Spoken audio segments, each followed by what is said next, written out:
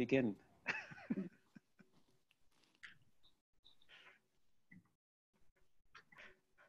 That might be a cue for me. I'm Yeah. not entirely sure, but I'm going to take it on.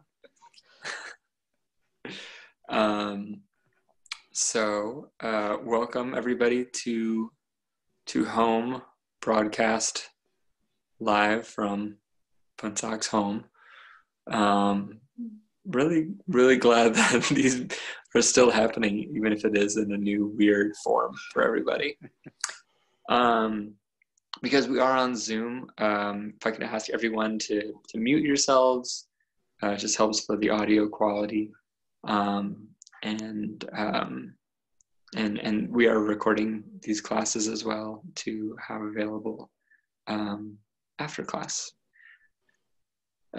Today, if you saw the email, we're going to be developing compassion for what may seem to not deserve compassion. This is a interesting spot humanity's found itself with the coronavirus raging and the difficulties in the world. But a student asked this question of Phuntsok recently: how do we show compassion even to a virus?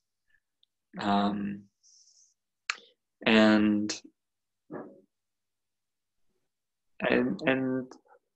I'm curious myself.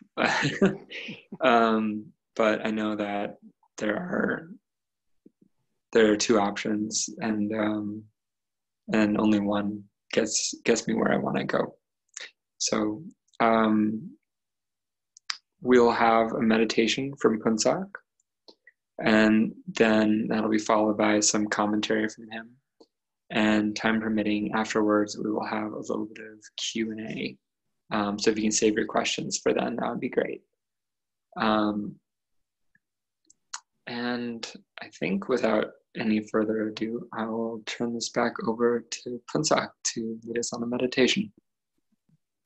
All right. Thank you.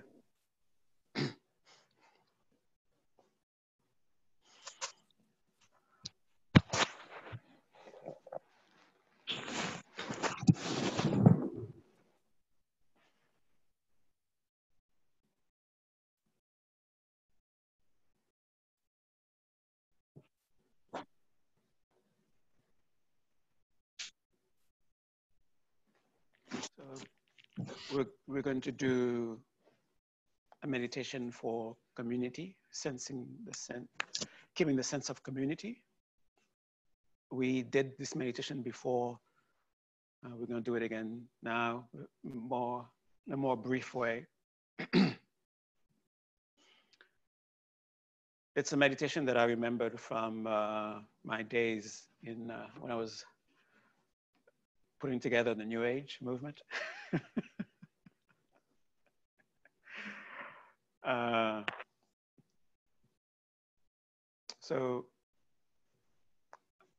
little story about that.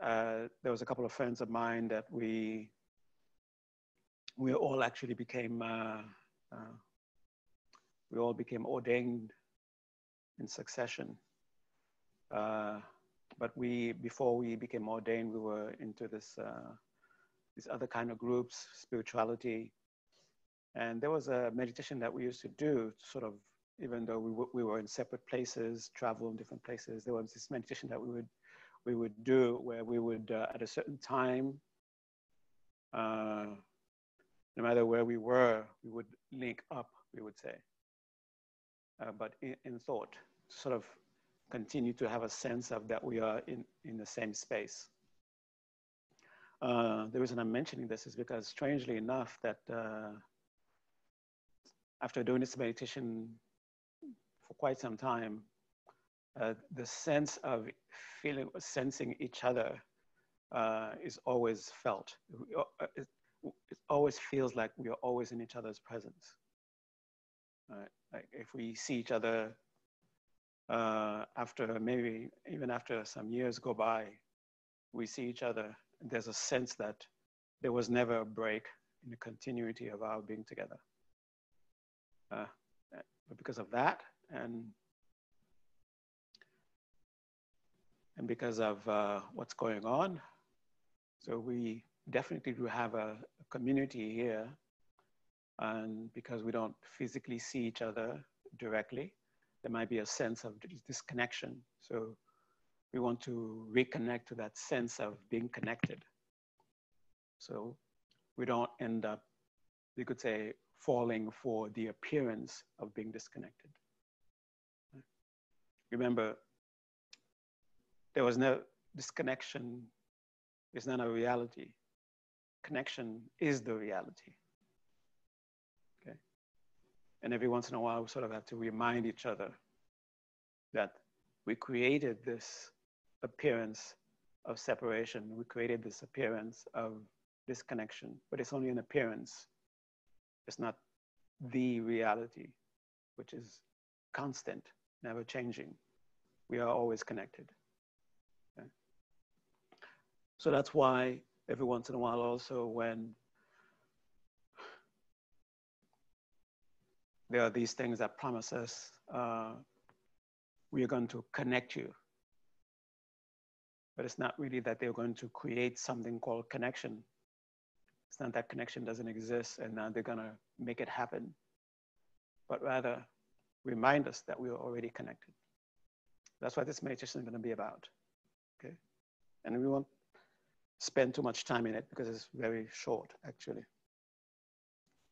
Very short means that it's less than an hour.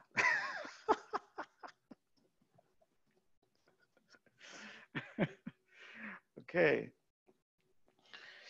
So get ready.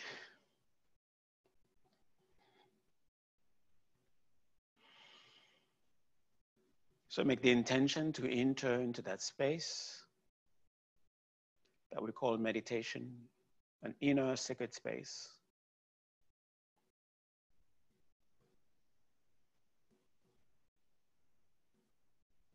Where we will encounter the closer and closer the fundamental reality of our being, the fundamental basis of our being. And as we approach that, closer and closer, that's what is referred to as getting deeper and deeper into meditation. As we approach it, we will experience certain signs that we are approaching. From the very beginning of even making this intention to enter, we may begin to experience the signs. This space, in a relative way, can be expressed as utter peace, utter joy, utter clarity, utter radiance, utter unity of mind or concentration.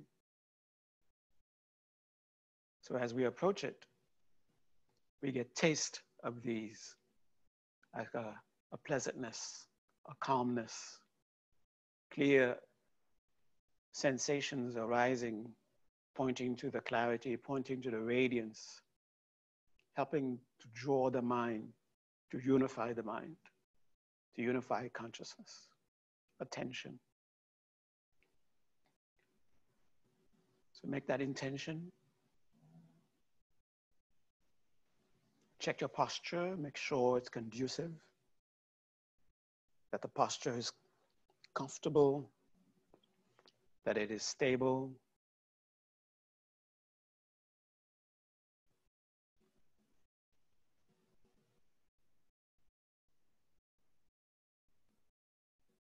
Spine is upright, not uptight.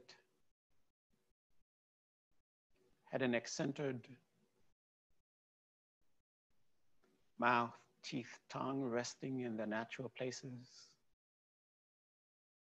Arms and shoulders are even, relaxed.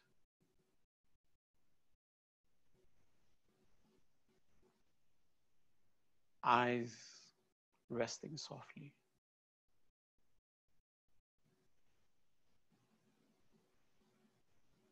Even now, perhaps you may already are beginning to touch the meditative state.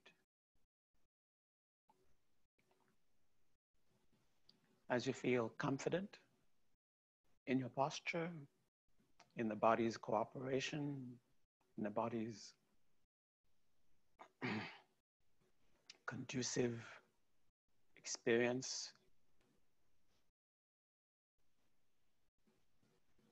Make the commitment to fully enter, and knowing that what you're approaching is your own fundamental nature, is your own sacredness. So hold that frame of mind, that sense of respect, that sense of trust, that sense of gratitude. And imagine that you're going to, not even imagine, but have the sense that you're going to drop as closely as you can. You're going to take a dive and allow ourselves to fall so we can get as closely as we can. Feel ready in the body. Feel ready in the mind.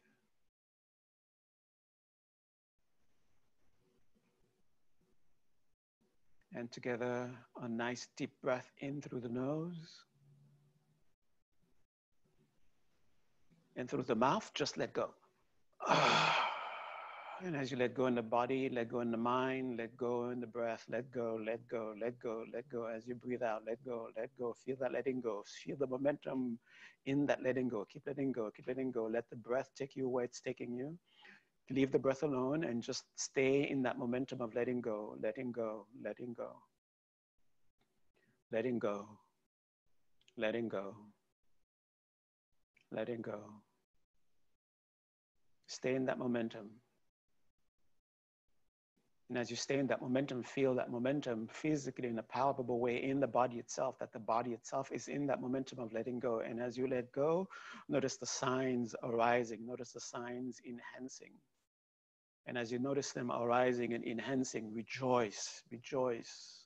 Welcome the calm in the body, in the breath, in the mind. Welcome the pleasantness in the body, in the breath, and the mind. Stay in that momentum. And while abiding in this momentum, take a little inventory of where you've reached, where you are in the body. Gently bring the light of awareness, scanning the body, noticing the signs. And as you notice the signs, rejoice in the legs, in the torso and arms,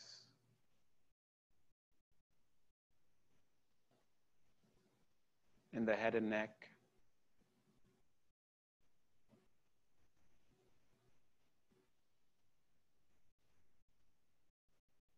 the eyes,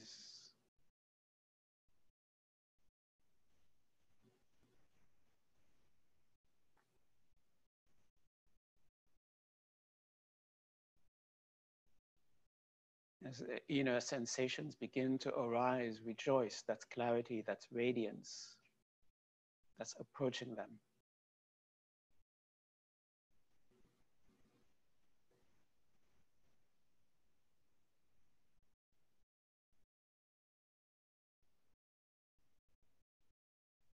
And we will stabilize with threefold breath, breathing in through the nose and out the mouth. And each time you breathe out the mouth, really have the sense of letting go and feel it in the body as you let go. Allowing awareness to go deeper, to go closer, deeper into that space of calm and peace.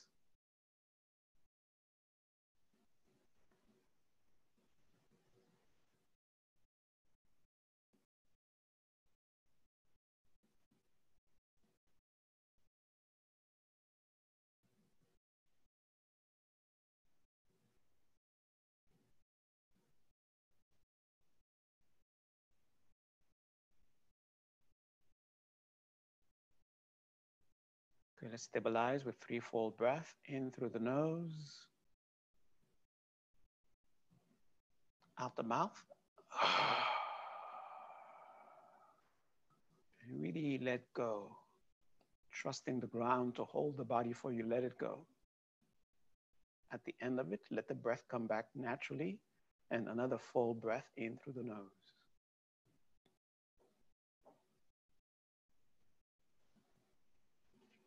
And again, out.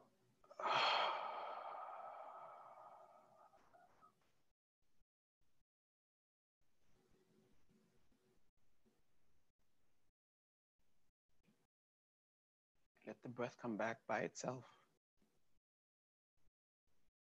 And when it returns, and another full in breath. And release. And dive, dive, dive, dive. Noticing the signs enhancing rejoice. Let yourself know that indeed, because of the presence of the signs, you are in the meditative state and you are getting deeper and deeper. You're accessing ever more subtle, ever more powerful levels of consciousness. Rejoice. These subtle, ever subtle levels of consciousness are powerful because with them we can bring about immediate transformations.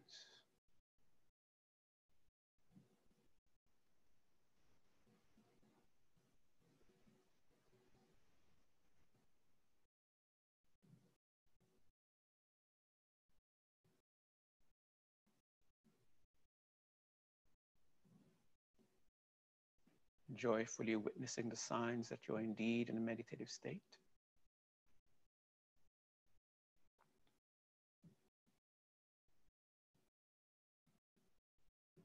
Now have a sense of what you might call your future awakened self, your potential for awakening. It could be just an idea, a possibility, such a thing could be. Doesn't necessarily have to be a direct communication with any whatever. Just let that go through your mind.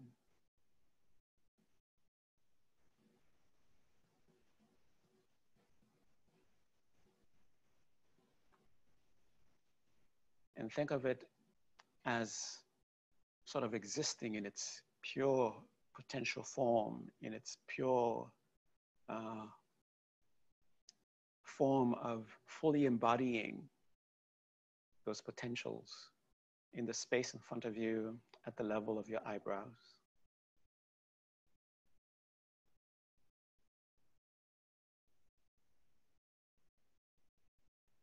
And by bringing attention to that space in front of you, you begin to feel a sensation in the forehead. Different people, remember, have different sensations. So whatever it is for you, when you bring your attention to that space, acknowledge it.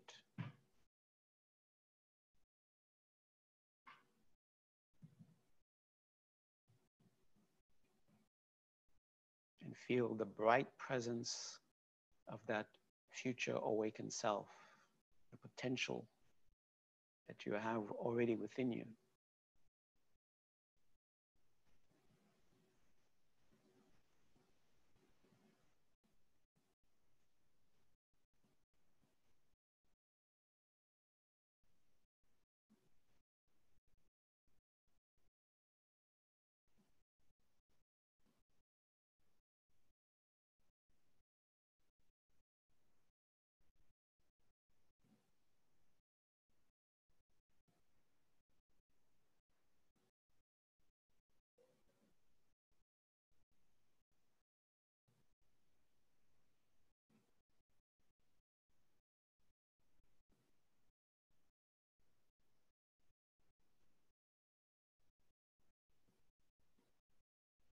And eventually, because of just thinking of this being, remember there are moments where that's the only being, that's all that existed. You sitting, meditating didn't exist. There was only this potential. So at those moments, try to capture those moments, try to stay in that moment. Even if you lose it and it's just a memory, go into the memory of it.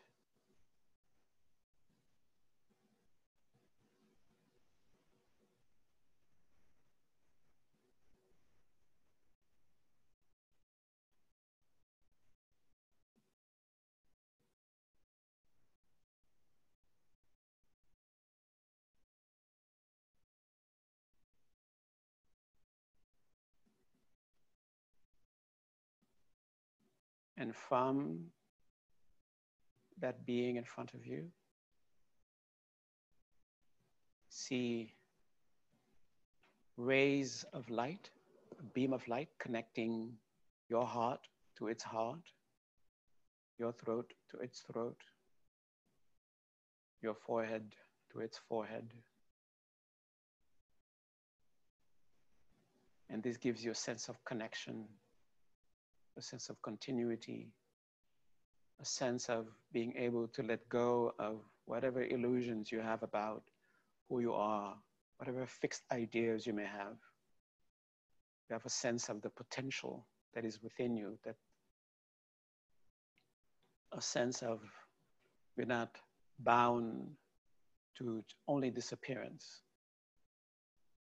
There is this potential within you.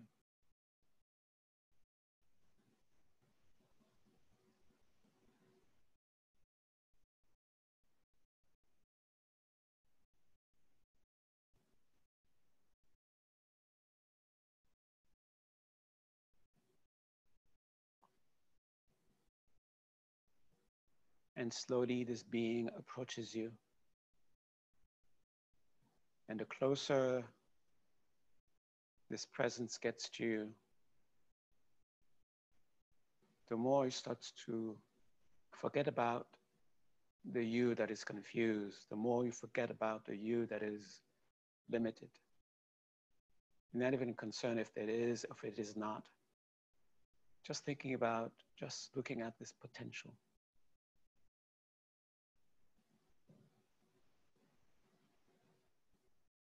And eventually, through the rays of light, acting like a magnet, you're connected, you become one entity.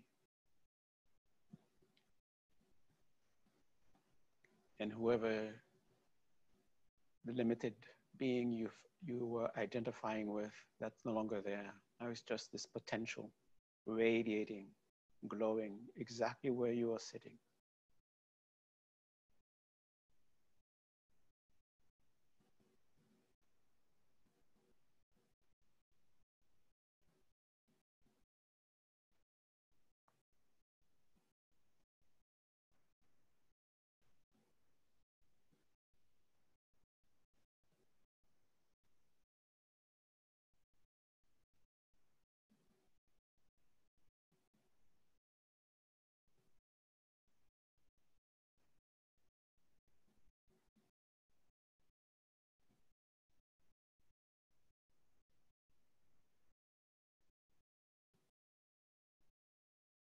And see all around you, all of us gathered from different places. Just have a sense of them. Doesn't have to be accurate. It could be completely imaginary. Just that part of you that senses each other. Thinking of perhaps it's just a word of each other. So that's enough. And whoever comes to mind, whoever's presence you feel, immediately send rays of light from your heart, connecting with their heart, rays of light coming from your throat, connecting with their throats, rays of light coming from your forehead, connecting with their foreheads. And eventually, more and more comes in, more and more comes in, and we form a circle, our hearts touching through this rays of light,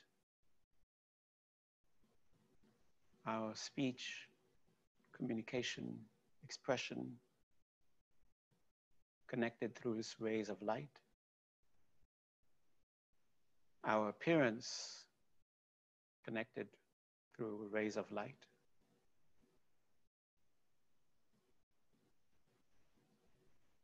And this massive light begins to form in the very midst of our circle.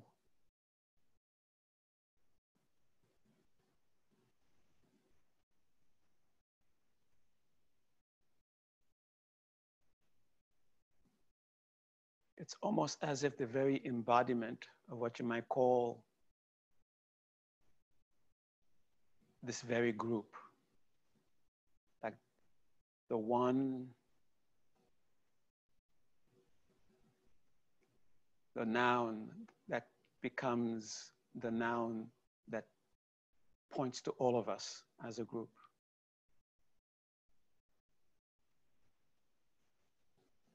Us gathered here, thinking of it as a something.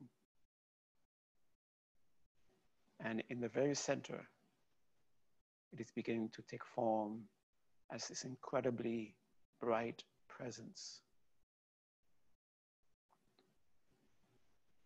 And it's like a mirror reflecting the potential of each one of us.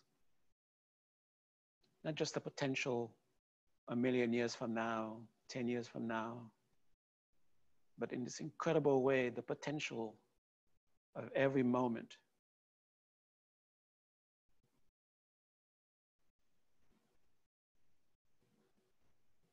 And from it, this collective us, rays of light coming from its heart. Do you see the color? Do you feel it? From its throat to our throats, from its forehead to our foreheads.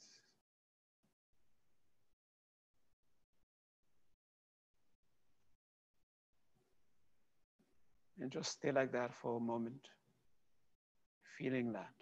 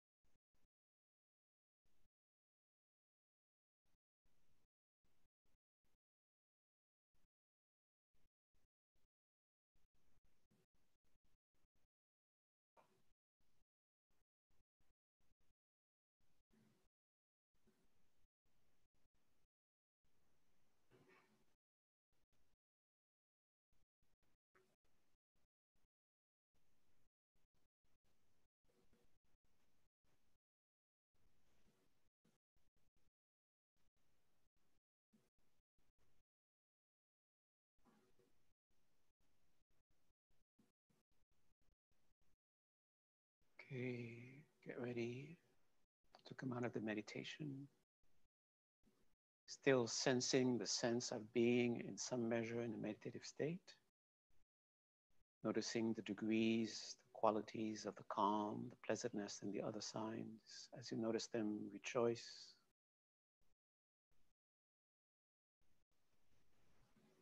And ask our capacity to understand to come forward.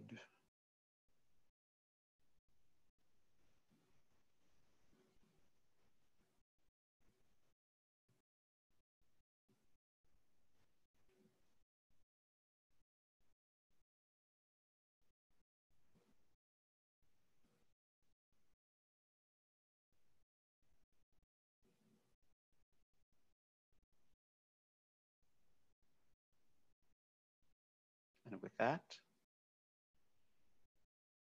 make the intention to come out of the meditation, but to stay, keep that sense of being connected. The same way we entered, we arise from the meditation, taking a deep breath in through the nose and breathing out the mouth. Feel it, hear it. Through the nose, breathe in. Through the mouth, breathe out. And as you breathe out, let go. Let your mind now go into your immediate surroundings, making contact through your sense of touch, noticing the temperature again, noticing the feel of the clothing on you again, noticing the cushion, the seat, and slowly let your ears hear the different sounds. Let your eyes take in light.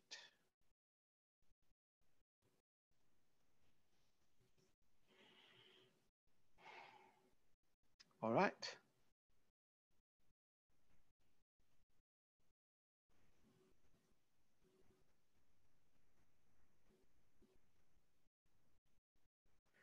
All right, very nice to be here again.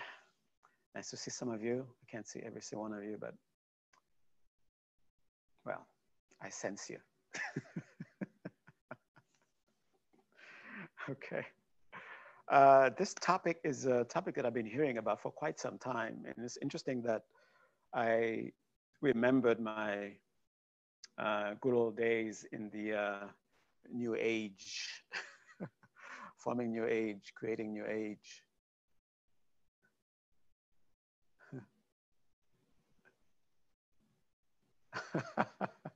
Okay.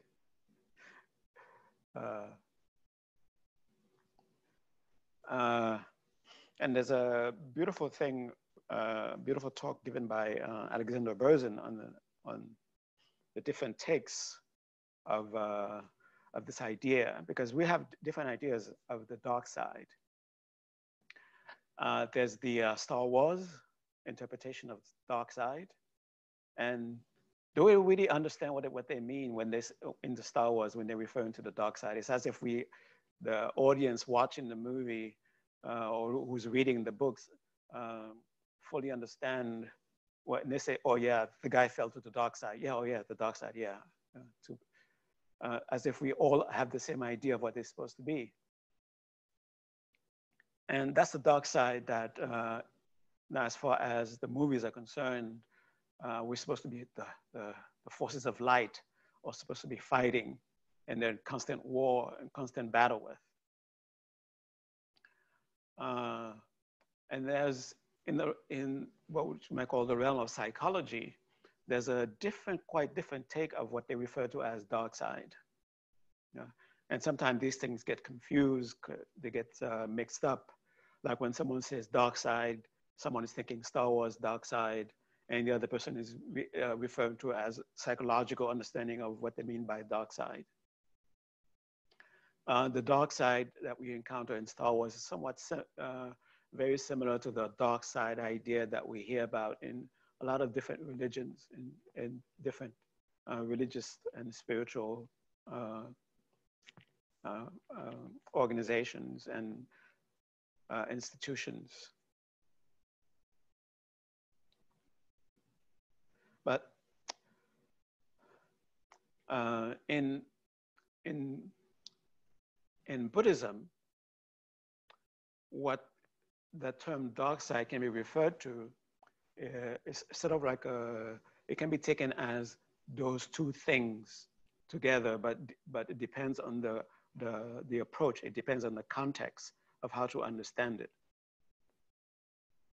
There is the dark side, which is basically our ignorance,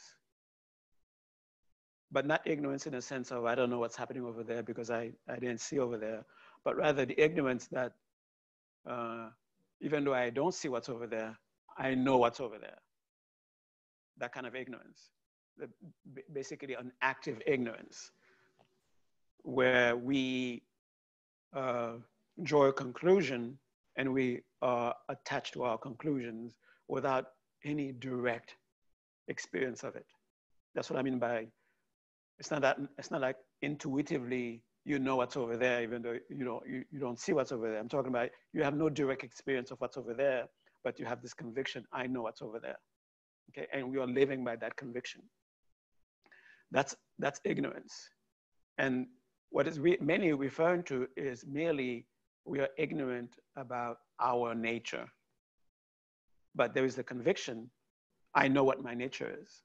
And that's what we act upon. That's what we that's what determines how we relate with ourselves. And that's what determines how we relate with others.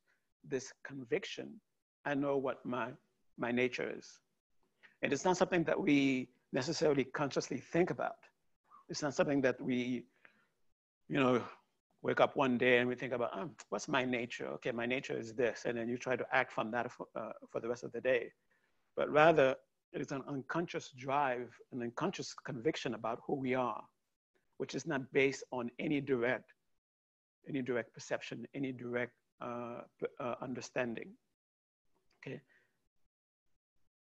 So this idea of this ignorance, and everything that sort of supports it, the views that we have, the actions that we take in order to support this idea of this ignorance, that can be referred to as the dark side. And of course, the proper response on how to relate with this dark side is basically bring in light. That's how you respond to it. And it is not referred to as something that actually exists. So the ignorance as a actual, or let me put it this way. There is the understanding, which is the ignorance, and then there's the thing that ignorance is proposing. Okay, and the thing that ignorance is proposing that this thing exists. Okay, what I believe is out there, that really is out there, even though I have no direct experience of it, even though I have no idea if it is or not. Okay, but it is being presented in a sense that it is really out there. Right? So in terms of our nature, ignorance is saying, this is who I am. And then there's a conviction that this nature that I'm saying I am, it actually exists. It actually is, it's real. And that's what we act out of. That's what that's how we relate with ourselves. And that's how we relate with society, with others, okay? So when I say it doesn't exist, I'm referring to what ignorance is pointing to. What ignorance is pointing to is not something that exists. It is a lie. As a matter of fact, just a little bit of digression backwards, so to speak, to the last topic that we talked about trauma. So imagine consciously, not consciously, but living living an existential lie on a moment by moment state of being. That itself, you can say is traumatic. And that's the big trauma that I was referring to as the existential trauma. Because at every moment that we believe this false history, this false narration that we are calling ourselves, And when in fact, it is just a fabrication, it is a lie, it is not what we really are. So, and acting as though it's real is a traumatic way of existing. So one way of referring to samsara, that term samsara, you can say it is existing traumatically, continuing a stream of existence, a stream of being, where in every moment you're existing in trauma. And what's the trauma? This is not who I am, but I'm acting as if this is what I am, this is who I am, no matter, in an absolute way, okay? So going back to where we are now. So this idea, what could be the thing that our ignorance is pointing to, that is the identity that we are supposed to be, that ignorance keeps talking about, ignorance keeps trying to keep alive. It doesn't exist, and yet we act as though it exists. Right? So the ignorance itself exists in a relative sense, but the object of the ignorance doesn't exist. And that's what makes it ignorance. It is believing something that doesn't exist to exist. It believes that I am this, whoever it is that we are fixed on thinking that we are. That makes us afraid. That makes us feel unconnected. That makes us experience all different kinds of pains, of suffering. It is because of trying to hold on to something that doesn't exist.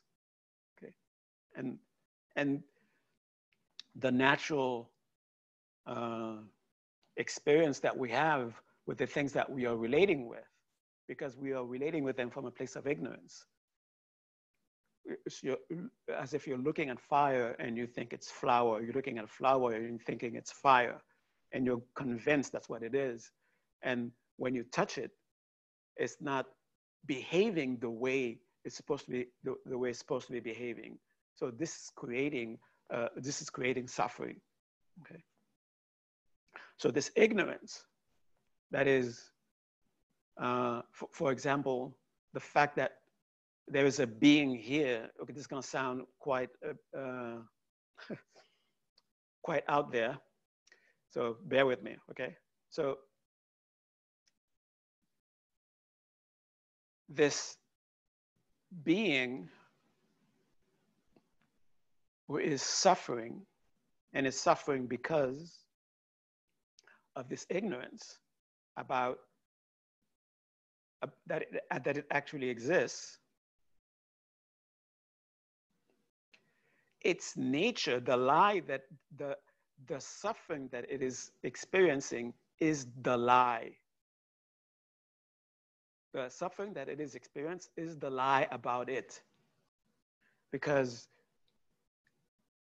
in removing ignorance, and we look at ourselves for what we really are, without any imagination of what we're supposed to be, but looking at ourselves for what we really are. And as I'm saying this, try not to imagine it, okay? That's ignorance feeding itself. Don't try to imagine it. Oh, what could that be? The meals, the real me. Don't try to imagine it, okay? Just let the words sink in, okay? Let that part of you that instinctively knows that, and it is because of that part of within us that instinctively knows, and then it is sort of being fed a lie against what it knows, that it's creating the trauma, right? So let that part just listen, okay? So our real nature cannot suffer. Our real nature is free of suffering. And don't try to imagine what that is, okay? Don't try to imagine what that is to not suffer. What to not suffer? Don't try it, okay? Just let it sink in. Our real nature doesn't suffer. Okay, just stop there. Okay. And yet, the lie is that we are suffering. And the only we that can suffer is a fake self. And for as long as we perpetuate this fake self, and don't let your imagination think, oh, fake self, okay, there must be, this is the real self. Okay, remember, don't let your imagination come in, okay? Just listen to it with your instinct. It's actually a wonderful way when you're meditating on true nature of reality. Some of you know that emptiness is try not to let imagination come in. Okay, and at times you may notice flashes of insight. You may not be able to hold it for too long, but you will notice flashes of but you may have lost it. And the reason that you have that is because we try to grasp onto it, and it's not something that you can grasp. Okay, something that you just have to allow. Okay, so this kind of dark side, the ignorance, and we see it in a very terrifying poster that you see in a lot of Tibetan temples. It is posted close to the entrance of temples and monasteries. It is this poster supposed to be the world in the mouth of a monster. The monster is supposed to be ignorance, and the monster is supposed to be the thing that when you overcome it, you're a conqueror. You're the one who destroyed the foe. And the foe that you destroyed was ignorance. Okay. Now keep that in mind. So this is one aspect of the dark side, and our response to it is to fight it. Now, does that mean we should not have compassion? Should we have compassion towards that if we're calling that the dark side? And it is this: should we have compassion for ignorance? Should we have compassion for fundamental ignorance?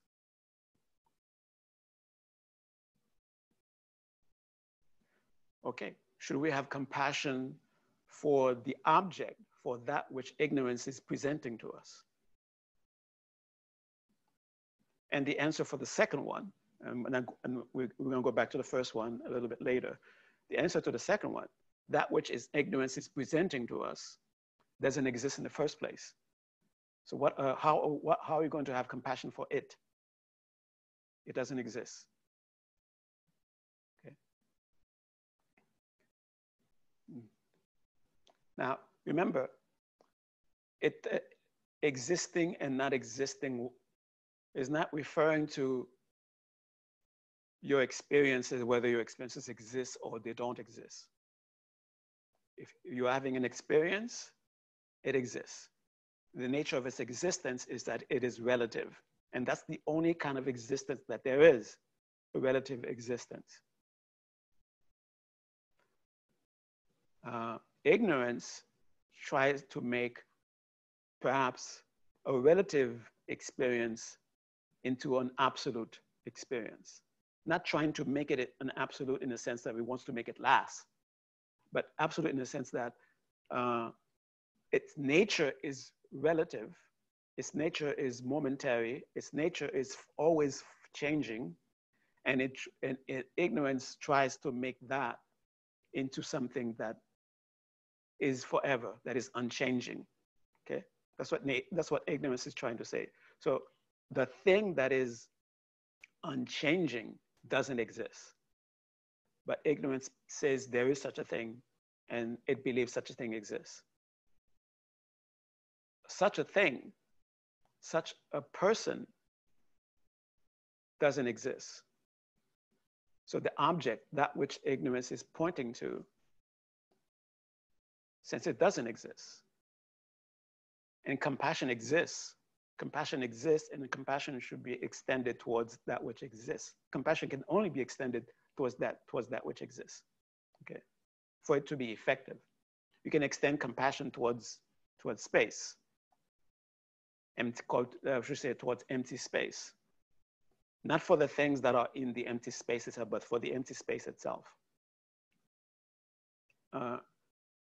This compassion that exists, that you're extending toward empty space, will it have an effect on you? Will it touch something? Okay.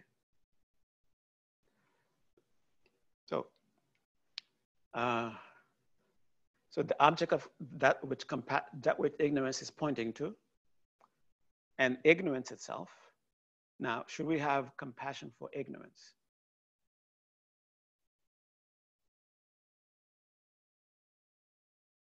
And the answer is,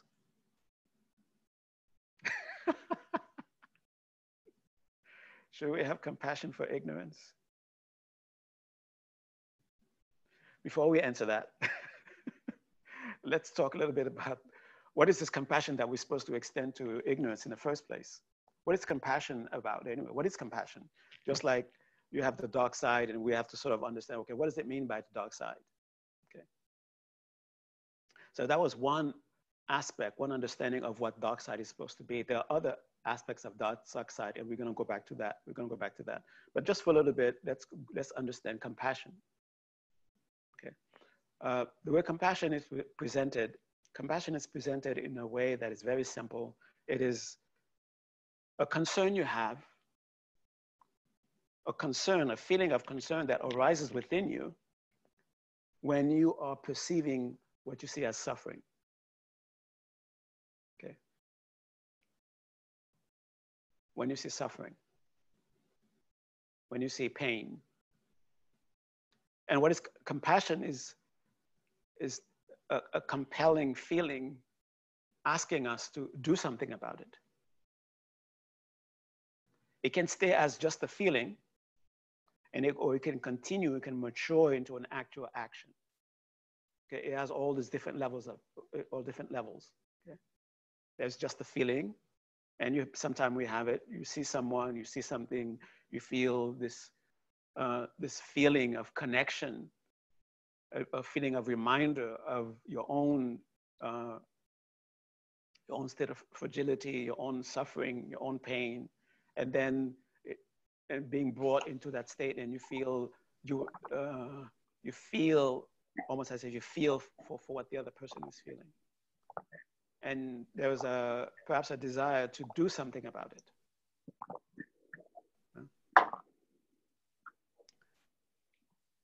And it can continue where it goes from just a feeling where you actually do something about it.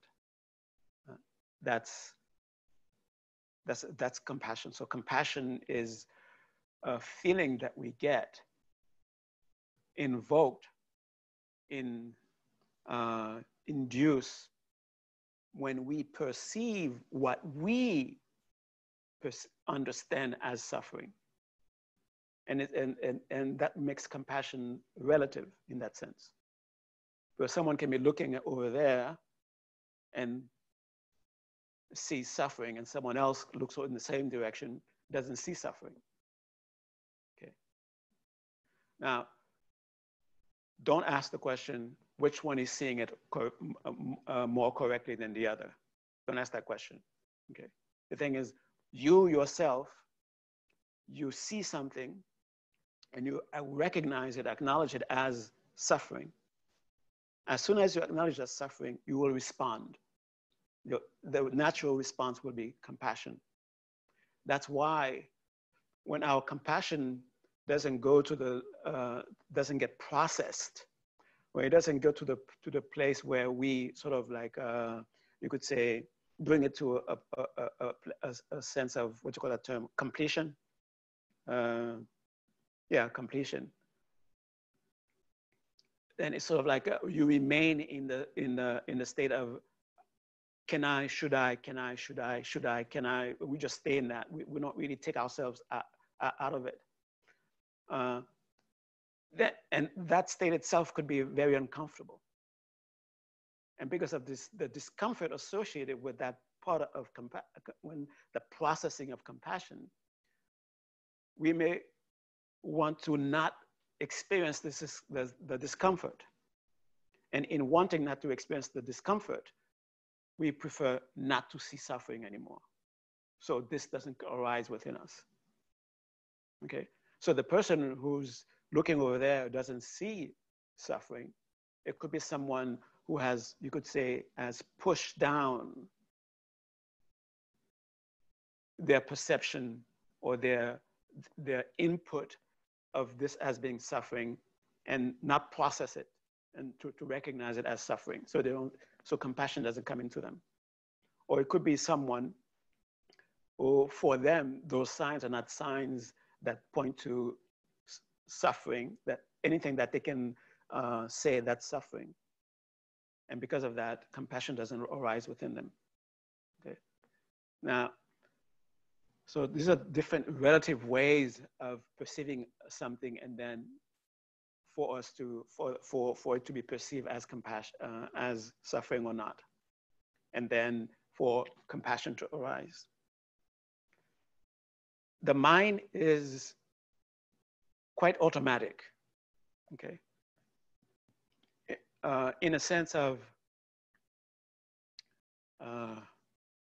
the way it responds to things. It's almost, and it's because it is automatic, you could say it follows a certain law. Just like the physical body follows a certain law, the mind follows a certain law, okay? And the law that I'm referring to here is when you keep going back to something, when the mind keeps going back to something, keep revisiting it. Eventually, it becomes a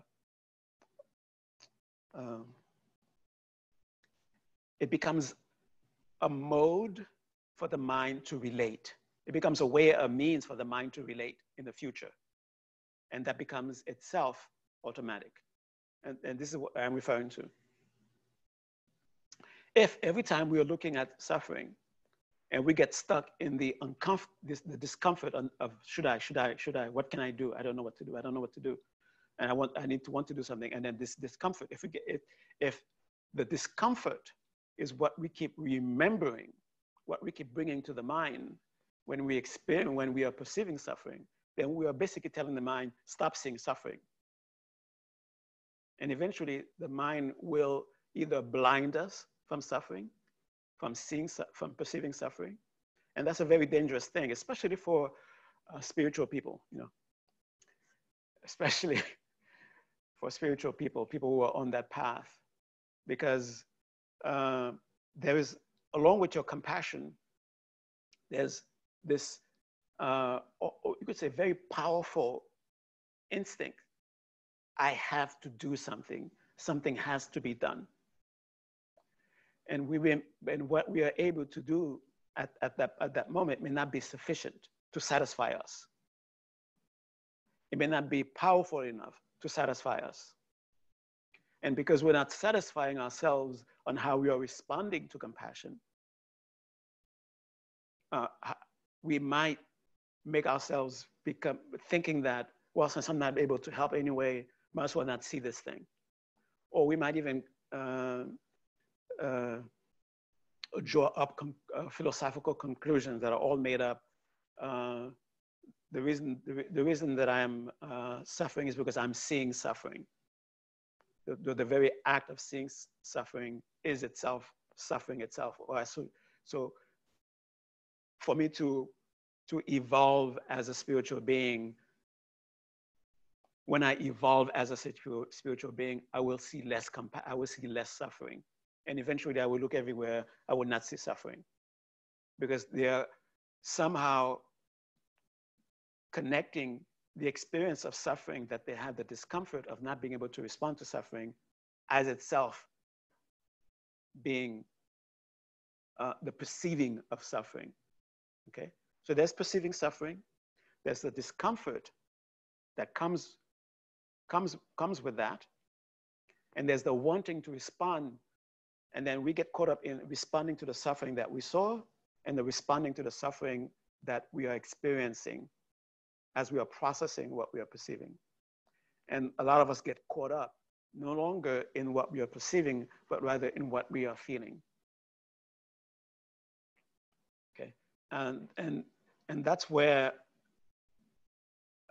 we get lost a lot, where we are no longer concerned about the person who is suffering, but our response that we are experiencing to perceiving their suffering. And one way that we may respond to that is, sadly, we may respond with anger, or we may respond with thinking that we're taking care of it, but in actuality, we're not taking care of it. We are taking care of the pain that the discomfort that we are experiencing. It's like you're looking at something that is not pleasing to your eyes, and the discomfort of having to see it, you want to cover it up so that the discomfort you will no longer experience the discomfort. Okay, so we have to be very careful about when we are experiencing compassion, that there might be two experiences of discomfort, of pain that is taking place, our own to it and it itself. And remember that the reason that it came up is to respond not just to yours, but to that one, to the one that you're perceiving. So I digress a little bit. I'm not even sure if I'm gonna get to the dark side stuff. But this is a very important thing. And I think by understanding these, that will help us to move on, to be able to extend compassion. Because if you understand that, and that doesn't mean that the discomfort that we are experiencing, we should ignore it, we should neglect it, we shouldn't do anything about it. Okay, we should in turn have compassion for it. Okay, it is an actual discomfort that it is an actual suffering that we are perceiving. Okay, but we understand that there are two of them at that time. Okay, and we have to address, depending on which one needs your attention the most. Okay, like I see the suffering, and I cannot function properly because of the discomfort that I'm experiencing. Okay, so now you're dysfunctional, and you better not go try to help. Okay, because it will only make things worse. The thing to do is to probably in the beginning understand that you're just processing something. And the reason that it feels so strongly for you is because you are actually more evolved. You're more sensitive than the regular people, okay? You're in the process of developing you're in the process of re-establishing your sense of connection, okay? And because of that, and you're becoming more sensitive, you might even be more aware of the pain that the person is going through than your own, than they are, okay? And because of that, because of your high sensitivity, and because you're just going through a process, you have to so first have compassion for yourself. Direct this wish, direct this concern towards yourself, especially when it's overwhelming, and don't have the instinct of saying or thinking, oh, I don't want this, let me not experience this anymore. Don't have that instinct. And this is the danger I was referring to. because of this high sensitivity that you're developing, and because of not feeling powerful enough to do something about what you're perceiving, this instinct of I don't want to have to go through this again, in a sense of I don't want to see this anymore. And eventually, if it's strong enough, you will be able to cut it off. Cut off that capacity for that connection. And when you cut off that capacity for connection, and as a spiritual person, connection is very important. Sensitivity to connection is very important. And you will find yourself later, and you will not know exactly when, that you're looking at things and some instinct is telling you, you should be feeling this way. Why aren't you feeling this way? Okay, and then some other kind of trauma will happen, another kind of a dysfunction may happen, okay? And this may be more painful than the feeling itself when you are perceiving suffering, okay? So to avoid that altogether, don't wish it away. Understand it is a process. Understand it is because you're evolved, you're sensitive. That's why you feel it as strongly as you do. And if you cannot find it within yourself to do something, it's the time for you to ask yourself, that within me, which is responding to this, which is wanting to do something about it, okay, come out and do something about it. I'm making space for you to come do something about it. And be open to that within you, okay? And you'll be surprised what you will find yourself able to do when you do that, okay? All right, let me make sure I'm not running too much out of time, okay? All right, so there is this existential kind of, we might call, I love that word existential. Maybe I should stop using it. The dark side, right? Which is ignorance. And now compassion. And compassion is the natural outcome, seeing suffering. Now, what is compassion trying to do? What is the wisdom underneath compassion that makes compassion compassion? Okay, it is at the deepest level a recognition that just like trauma, this should not be. Suffering should not be. There's a fundamental understanding of our deepest nature as being blissful. And yet, in the freedom, which is also our nature, we can create incredible, beautiful illusions of suffering. And there will be, and then when I say illusions of suffering, I'm talking about in reference to our true nature. In reference to our true nature, which is blissful, even though our true nature is blissful, yet we can, in our being, experience something not blissful, suffering.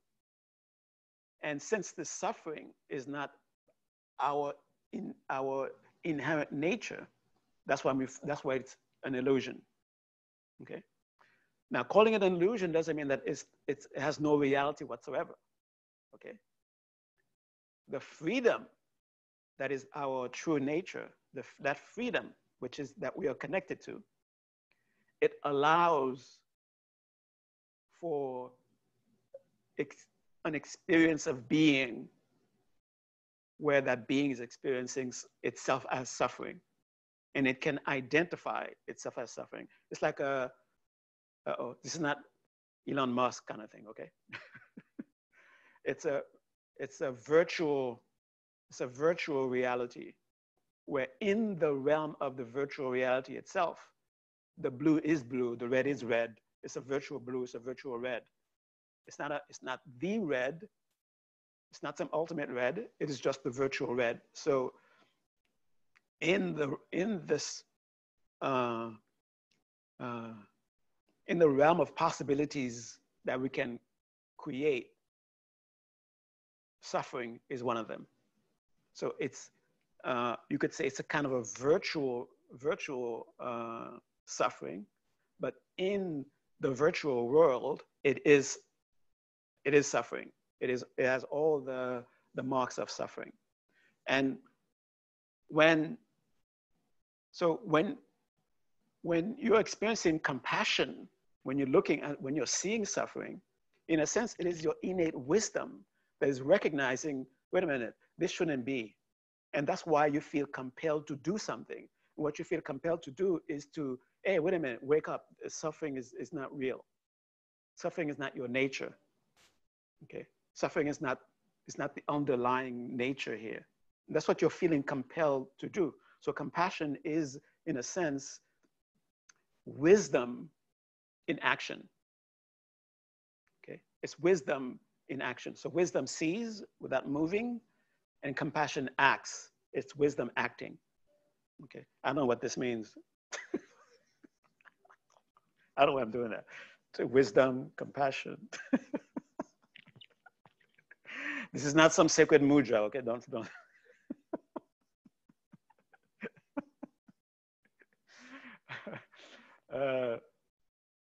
Okay, so we have this sort of like understanding of the nature of the compassion that we are talking about. So what is compassion? It is innate wisdom responding to what it feels, what it sees as, wait a minute, this is not real. This is not the true nature. This is virtual. But not only like there should be a sense of, like you're watching a movie, it's a scary movie or it's a whatever movie, there should be a sense of, oh, look at that movie, it's nice, oh, you should be enjoying yourself. But imagine someone caught up in the movie and thinking everything in the movie is real. So compassion is that wisdom that understands the movie is not real, and then responding to the person who believes the movie is real. So trying to wake up the person, well, it's not real, okay? So think of it that way. That's what compassion is. So when you feel compassion, it's your innate wisdom responding to your perception, okay? To what you're perceiving, all right? Now, I'm gonna tell a little story, and then from that story, maybe you can sort of answer the question yourself. And I'm gonna go a little bit, tiny little bit into the other kind of dark side, psychological dark side, okay? There's this, in the email that I sent, that very frightening looking person is supposed to be Vajrapani, okay? Vajrapani is supposed to be power, the embodiment of enlightened power, right? So once upon a time, in a time that we cannot point to,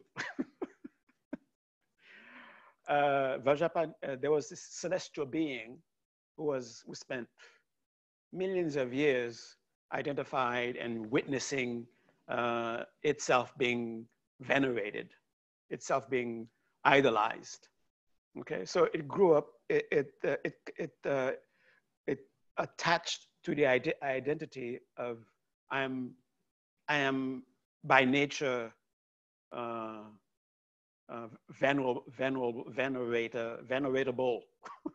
God, what did I just say? I'm by nature veneratable. I'm by nature, it's like since the moment existence came into being, if there was such a thing, I've been venerable, and up to now I'm venerable. I am ideal. I'm to be idealized. That's what I am. I'm that which is to be idolized. I'm that which is to be venerated and respected and bowed to and all that kind of stuff, because that's what I'm seeing. That's what my reality is telling me. Okay, I'm buying it. I'm seeing it, and therefore I'm buying it. Okay. And supposedly one day, Vajrapani came into the presence of this being. And this being who believes his identity is that which is to be venerated by whoever comes into his presence is waiting for Vajrapani to bow to him, or waiting for Vajrapani to show him veneration. And Vajrapani is not showing him any of those things. So for the first time in millions of years, this being is confused, because I am that which is when someone comes to my presence to be venerated and all that kind of stuff. And here I am. My perception is deceiving me because I'm seeing someone and the person is not acknowledging my nature. it's not following the line. So I'm supposed to be, okay? And so having compassion, according to his own understanding of what reality is supposed to be, having compassion for Vajrapani, say, Vajrapani, it would be good for you to bow to me. And Vajrapani responds in return, actually, out of compassion for you, you should bow to me. And what? But that's not who I am. That's not my identity. I'm not the one who bowed down to other people. I'm the one who received bows. I cannot, sorry. So this person, this being was, this celestial being's ego was like, you know, at the highest that it could be. Cannot see itself bowing to anyone else. And a second time, Vajrapani said, you should bow down to me. It's for your own good. You better bow down to me. And of course, the person didn't do it. And the third time, Vajrapani said, okay, this is the last time I'm going to ask you this, and I'm warning you. It's for your own good. You have to bow down to me. And of course, the celestial being did not listen. Now, Vajrapani is enlightened power. Within every enlightened quality, all the other qualities are present. It's just that one is being emphasized. Okay. And interestingly enough, what makes it power, it is compassion. Remember, love allows. Oh, you want to have fun? Go ahead, have fun. You want to play with the fire? Go play with fire. If you're convinced it will make you happy, no, you should be happy. Go be happy. Okay, that's love. I mean, that's a way of a nice way, poetic way of saying it. I don't know if it's even poetic, but it's a very simple way of presenting it. And compassion says, no, you're not going to suffer. I'm going to stop you from suffering. That is not your nature, and I'm not going to let you not be your nature. Okay? That's compassion. Okay? Compassion is concerned about suffering and removing it, removing the lie of suffering. So this celestial being, you could say, was suffering because of its humongous ego. Was suffering in the sense that it was disconnected from reality, disconnected from understanding reality. And that is a big suffering that he was going through, even though he may not know it. And Vajrapani, out of compassion for this celestial being, this is what his compassion did.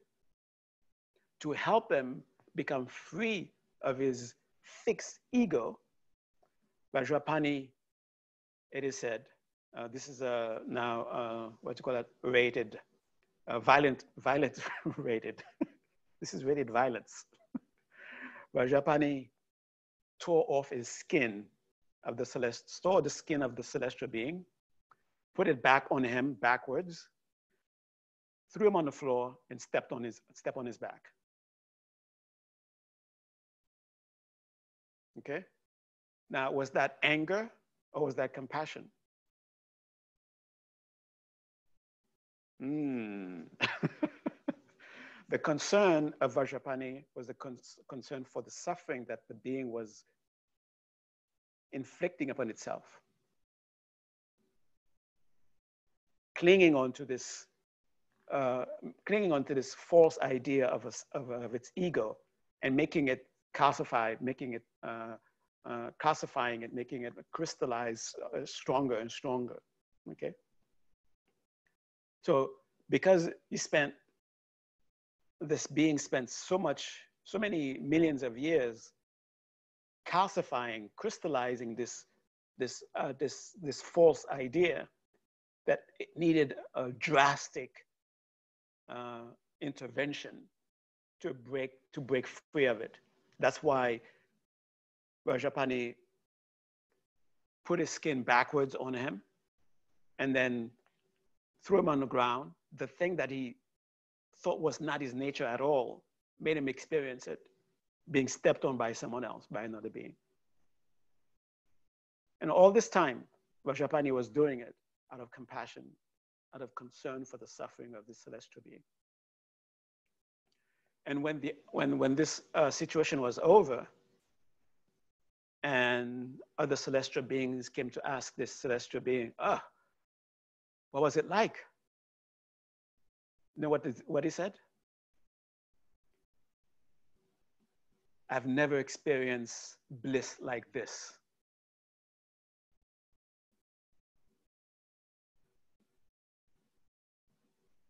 Okay? I've never experienced bliss like this.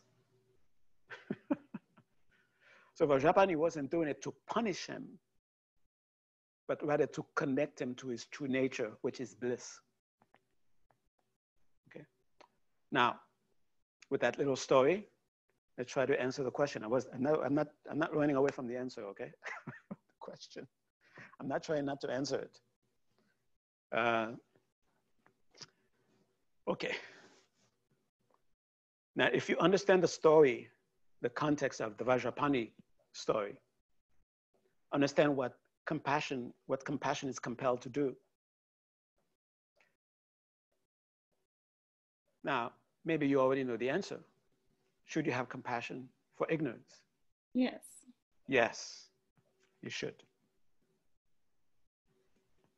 And a compassion for someone or for something is not like tolerating their bad behavior, allowing their bad behavior to continue. That's not what compassion is doing. Actually, that's the opposite of compassion. Okay? That is complete opposite of compassion. If you see something and it's a suffering and you're pushing your compassion down, I don't want to feel it, I don't want to feel it. That's the opposite of compassion for anyone, for yourself and for the ones that you're seeing. Okay? If you see someone suffering and no emotion comes out of you, you're disconnected. You're not evolved at all. There's no subtlety to you. There's no sense of sensitivity to you whatsoever. Okay? But if you are able to see and feel what's going on, you're evolved. In compassion, some sense of wanting to do something about it is coming within you. You are allowing yourself to be your true nature, and you want to do something about it. Okay? So when we respond out of compassion, we are allowing ourselves to get more connected to our true nature, and we are reminding ourselves of this fundamental innate nature, and the response to be not to punish, but rather to help in the ways that we can, in whatever capacity that we can, that we have amassed, that we have brought together, to help the other also connect to true nature, to their true nature, because that true nature is blissful. When that celestial being was forcibly forced to look at his true nature, it wasn't punishment, it was bliss. It was connected to bliss, so that they could free themselves. Okay. Now, before time runs out, so I talked a little bit about that, and I wanted to talk about, I guess, what you really want to hear about. And I think that's the thing that confused me, and that's the thing that confused some people, because for me, when I heard dark side, I was sort of raised to understand the dark side as, okay, that's the thing you fight. That's the thing you struggle against, okay? But there's this other psychological understanding of dark side. And it is dark side in the sense of the part of ourselves that, because we are ashamed of them for whatever reason, that we put them in the dark. That is, we put them in the darkness of the light. We starve them from the light of our awareness of their presence. And the reason that we starve them of the light of our of awareness of our presence, of our awareness, is because ignorantly we think by putting them there, somehow they will disappear. Somehow they will go away. But these are issues that we have to understand. Parts of us are crying for, no, let me put it in a different way. It's not like they're crying for attention. There is a crying for attention, but rather there are aspects of our beings that we have to attend to, aspects of our being that we need, that needs to be attended to, and we put them away. And because we put them away, they do not share in the nourishment of the light of our awareness. And they creep up when they are creeping up, because they're creeping up from out of darkness, that is out of unawareness. So in the beginning, they might be scary to look at, because it seem like non-existence, annihilation is approaching us. And of course, because we believe that's what it is, we turn away from it. And because it creates a kind of fear when they are approaching us, that is when we have slight awareness of them.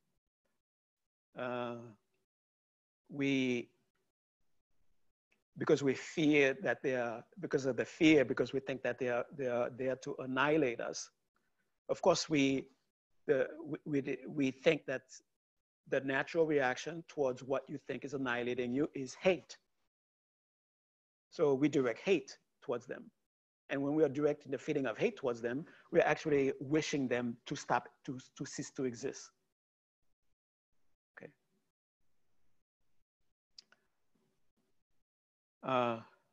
The thing is, remember,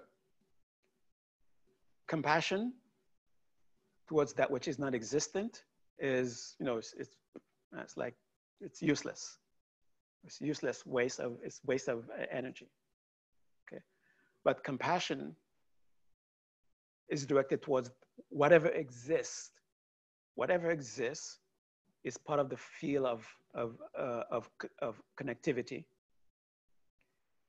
So those parts of us that exist, because they exist, we should shine the light of compassion towards them. And what does that mean? Remember, it's not tolerating, it's not letting them continue to be what they are, but wanting them to be connected to their true nature. The underlying nature of everything that exists is bliss. If it exists, its underlying nature is bliss, no matter what appearance it has. Okay? Compassion towards our dark side means the parts of us that we ourselves are ashamed of, we ourselves are afraid of, because we see them and we are afraid of them, and we keep them in the darkness of our mind. When they do come up, the way to address them is to understand that it is a part of us, because of big ignorance, we've collected them. Because of big ignorance, we've collected them. And you could say there are responses to suffering. There are different responses to suffering. Buying into, I'm a being who suffers, who can suffer, buying into that, then we create this universe of aspects of our being that that emerges from this different ways of suffering, from these different sufferings experiences, okay, and responses to these various sufferings, okay, and I don't want to make it sound too abstract.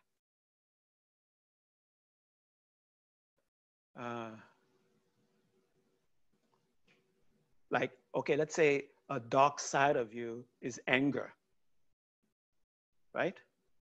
And you've heard it before. Hey, stay away from anger.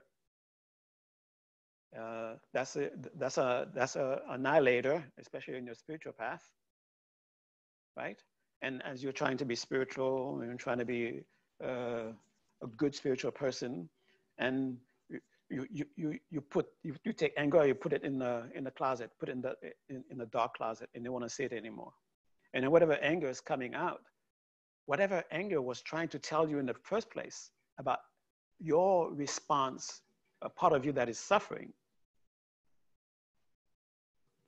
and you just see anger as this thing, this dark side, this part of you that you're ashamed of, you just push it back.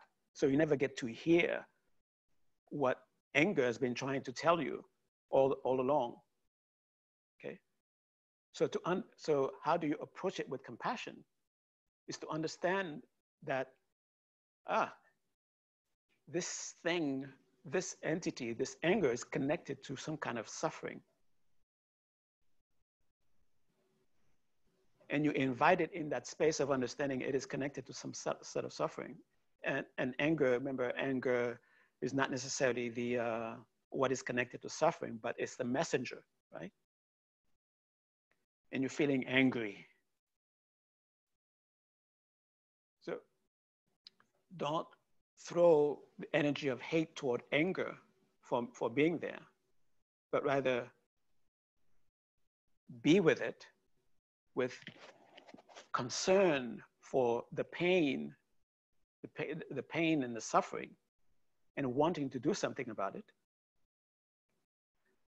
And as you just don't act, don't do anything, but if you're caught up in the yelling, if you're caught up in that, and you can't seem to stop yourself for whatever reason, you don't want to come out of it feeling regret, and I'm talking about dysfunctional kind of regret, dysfunctional kind of guilt. You don't want to come out of that.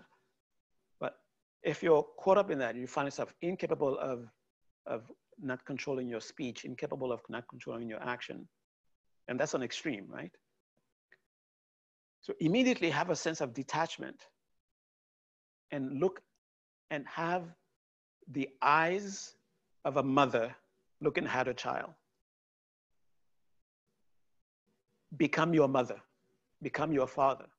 Look at yourself in such pain, and you want to do something.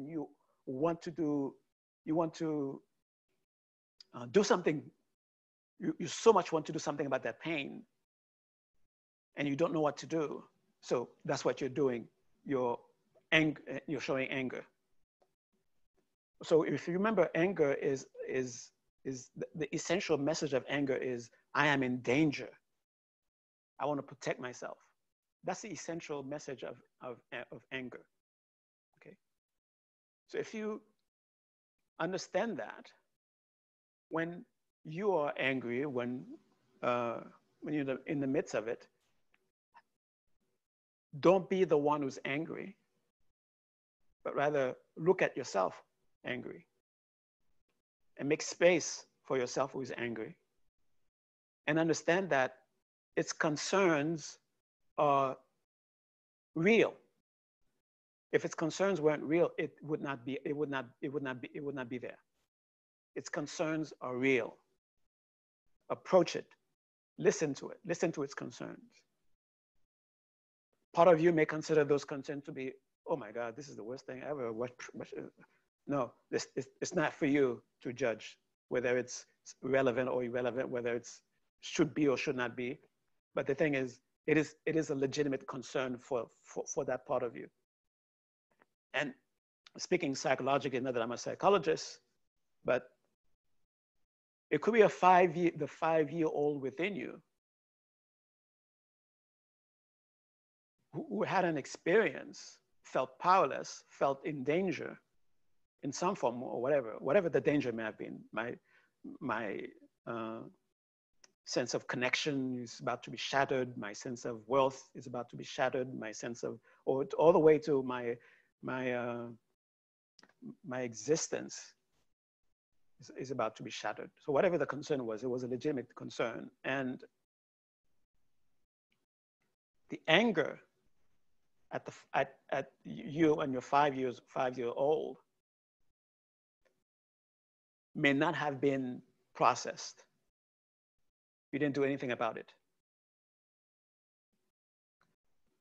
And because you didn't do anything about it, it doesn't just go away. It keeps resurfacing. Whenever it notices any signs similar to the signs that it experienced back then it comes up. Okay? And it could be you're just having a conversation about something and a word is said and then anger comes up. Because you're hearing in that word the same way you heard it when you were 5 years old or whatever. Okay. Then the thing to do is you must have compassion for that dark side, for this, which you're calling the dark side, the part of us that we are ashamed of, the part of us that we want to hide, that we don't want others to see. Notice that the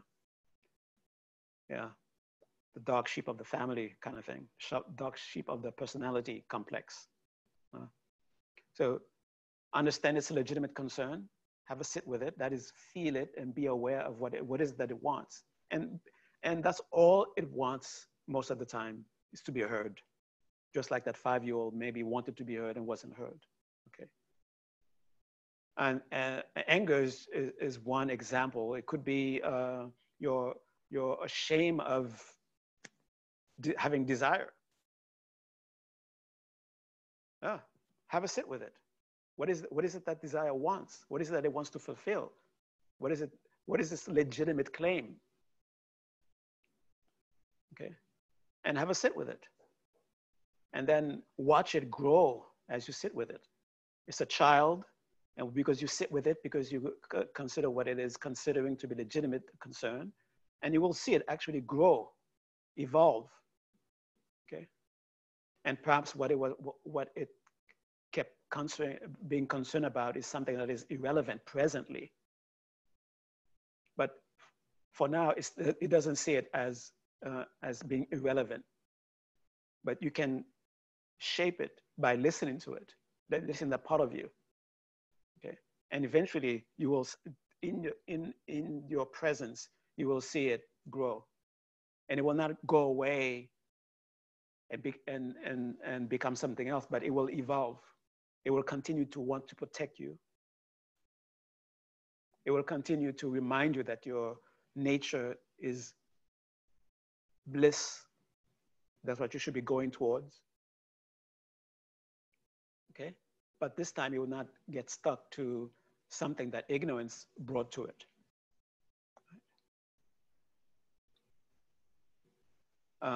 So as far as ignorance is concerned, so I guess we sort of covered the 3 main poisons here. As far as ignorance is concerned, the way you direct compassion towards ignorance is to understand, in a sense, ignorance wants to understand. Okay? It wants to understand. Okay, it jumps too fast to draw conclusions about what it's supposed to understand, but in essence, it wants to understand. If you can understand that, and you can have compassion for it. Okay, you want to understand. Okay, yes, it's legitimate that you want to understand. And now let's get there. You want to connect with your blissful nature. Okay, it's legitimate. Let's get there. You want to be protected. It's legitimate. Let's get there. Okay. Now, okay, we're going to end soon. And we're going to do that meditation. There's another dark side. And I think this is the dark side that really confuses a lot of people when you hear compassion for the dark side. But it's more the dark side in terms of action. Okay? Like, let's throw something in there, like something very obvious. Killing. Is that a dark side that we should have compassion for?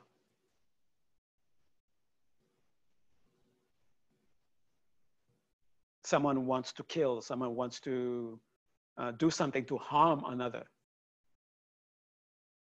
should we have compassion for that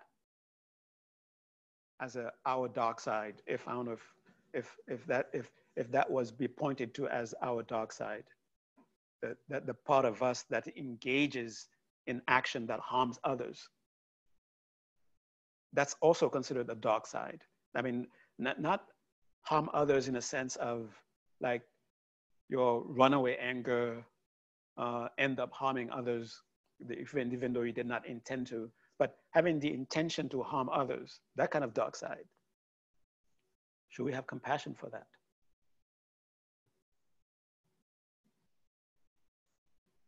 And how do we have compassion for it if we should?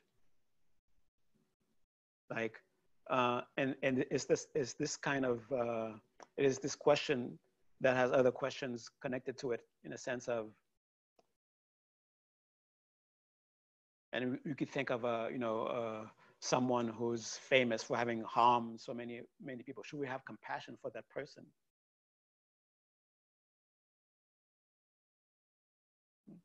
Well, consider anyone who's caught up in a crystallized sense of ego, the same way that Vajrapani considered that celestial. Whether the person considers himself to be, I'm worthy of being worshipped, and look at those people worship me, or I should destroy everyone. So that's a crystallized idea of who I am and what I should do. That's someone who's disconnected from reality of connection. Okay.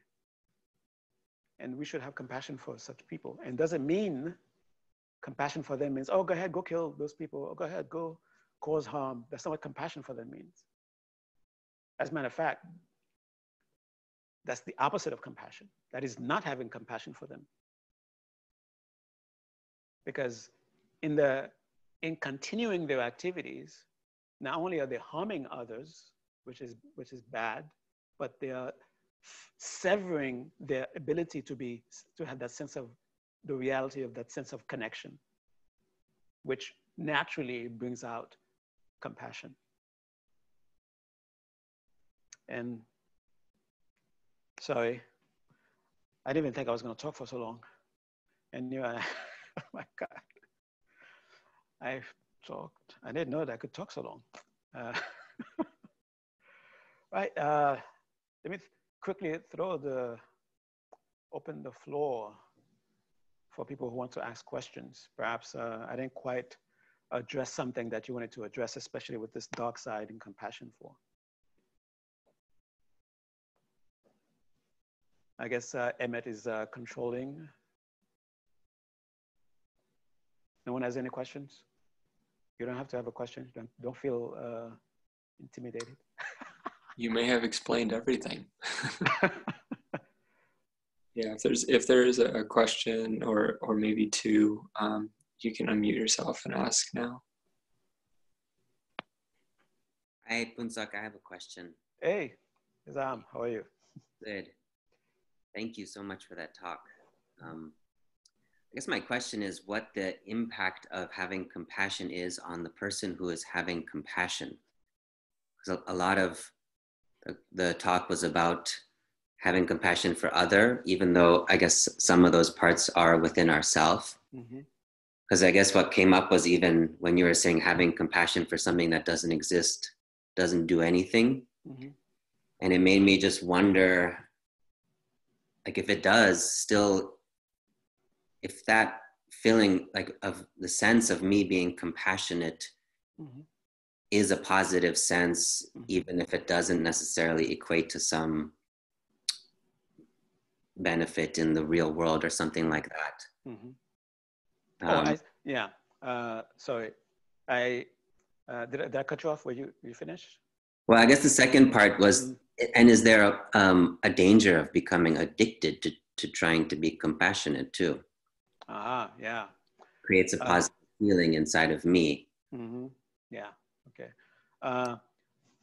The first point the first thing that you raised about just having compassion and radiating it, without necessarily being triggered by, oh, I'm directing compassion toward that person, I'm directing compassion toward that person.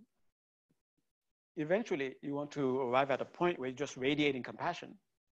And this sense of radiating compassion, you're not just radiating it out to space for the sake of space itself, but rather for whoever, whatever it can reach, that kind of radiating. Radiating, when I say radiating into space, it's not like if someone were to come into that space, you would sort of like take the compassion away from them. All right, you want it to be just for space, just for nothing itself, for no one. That is, there's no condition or situation that you're having a compassion for. That's what I mean by having compassion for space, for empty space. But you do want to get to a point where your compassion is radiating, that is ever present, ever ready to embrace, whether there is someone there to embrace or not, but it's ever ready, ever present, ready to embrace. That's the ideal compassion. Okay. Now, just like with everything, it's not a matter of doing it too much or doing it too little, but rather not doing it wisely enough, right? There's a danger. There's always a danger.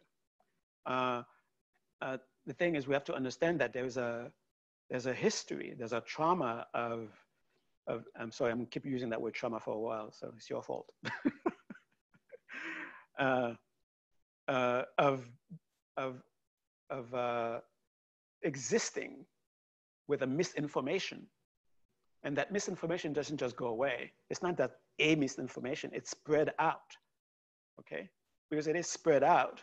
We may have removed it from this area and from that area, but there are other areas that we removed the misinformation about, like, you know, many different things. Never mind, okay.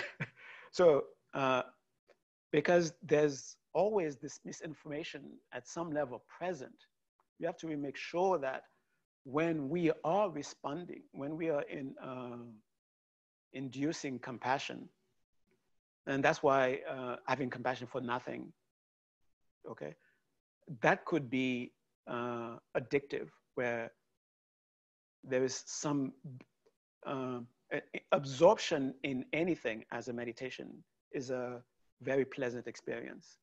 If you can experience an absorption into the feeling of compassion, you might, I'm going to throw a word in there, which I don't like to hear, reify. You might reify the good feeling that you're having. And that reifying is something that ignorance does. So ignorance sneaks into your beautiful experience, makes itself a host. So I understand what this is, and this is what it means, in a sense.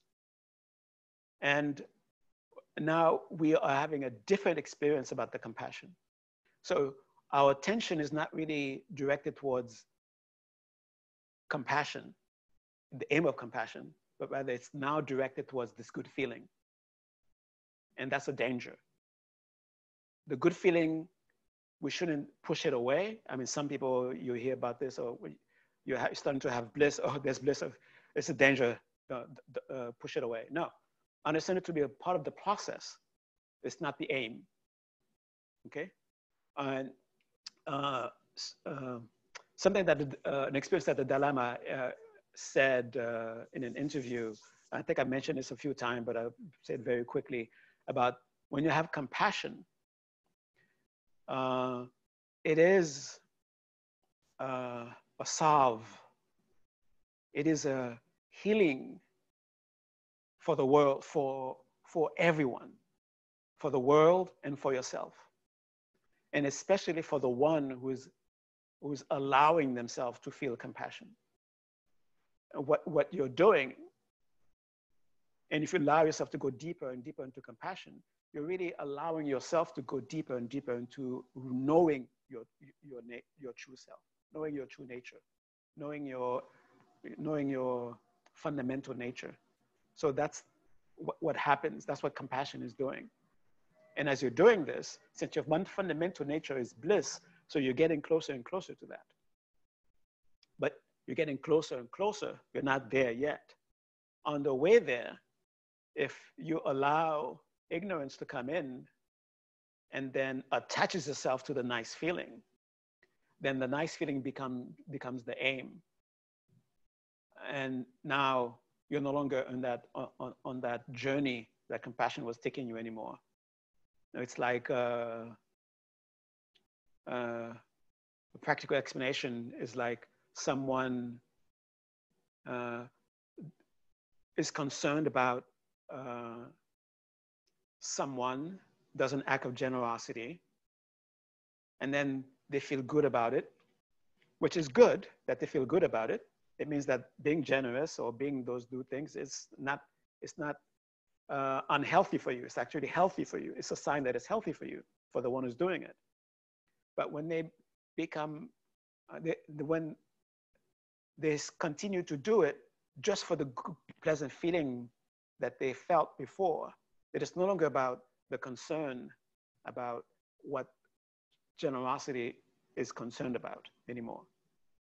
And it might be, I'm going to twist this around in the dark side of, put it in the dark side of Star Wars, where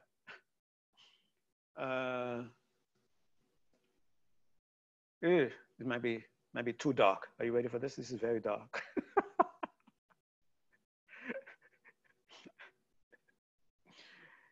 You have a medicine that can help a lot of people. And you can make profit from it.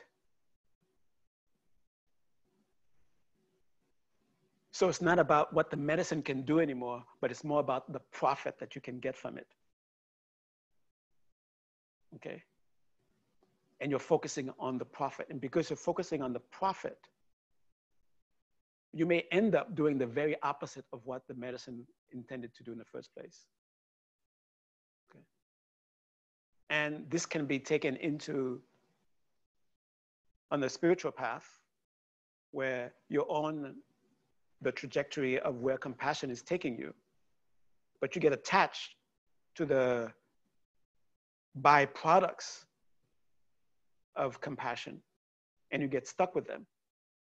Then don't blame compassion for not having taken you to your enlightenment, because you are no longer with compassion. Now you're just with the nice byproducts. Okay. And the dark side of it that's the other kind of dark side. And what should compassion do to somebody who's caught in that kind of dark side? With compassion, with concern for their blissful experience, do what Vajrapani did. If you do nothing and you're able to do it, you have no compassion. Okay, sorry, I hope that addressed your somewhat. Hey, Josh. Hi, Phuntsok, how are you? Well, okay, how are you? Good. So can you have compassion for things that are like not alive? Like, can you have compassion for the coronavirus? And can you have compassion for an act? Not the person committing the act, but the act, like murder. No, you cannot have compassion for the act itself. Okay. Can you have compassion for the coronavirus? Yes. Is it because? But it doesn't mean that, oh, coronavirus, you just want to kill people. Go ahead, kill people. That might have compassion for you. That's not compassion for coronavirus. But you know, there are many levels of this. You can even say, you could address it, say, hey, coronavirus is trying to help strengthen our immune system so we can be more connected. You could also say that about coronavirus.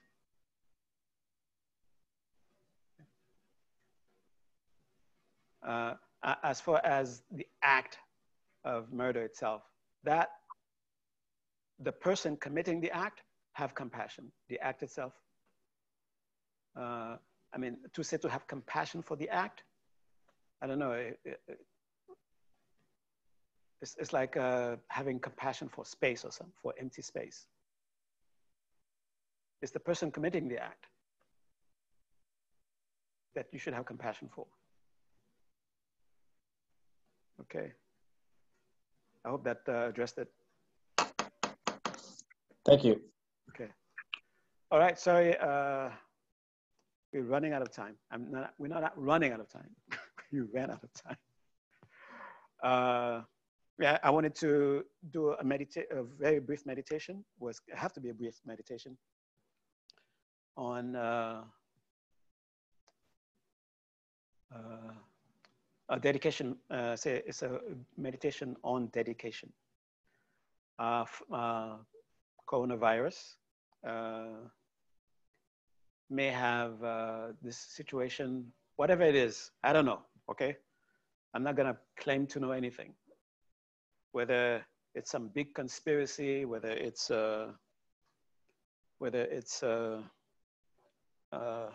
epidemic not taken care of the way it's supposed to be taken care of, or whatever it may be.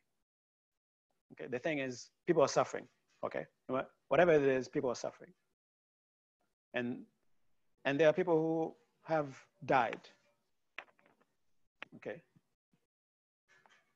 I know someone who lost someone, and you may know someone who knows someone who lost someone, or maybe someone very close to you. Okay, and you may know someone right now who's probably fighting something. Okay, whatever is going on, I'm not gonna take any side and say this is what it is because I don't know. Okay, but I know what I'm perceiving is that there is suffering. So we're going to do a meditation to dedicate the meditation to those who have passed away because of that, who have lost, and especially those who are grieving the loss, and those who know someone or who is fighting in some form or another. In my insignificant experience of feeling your lungs drowning, imagine that multiplied. That's a very difficult thing to experience. Okay, so go back to your posture and remember as clearly as you can the state that you were in when you were in meditation. Try to remember it so vividly that the very vivid memory of it is beginning to give you the experience again.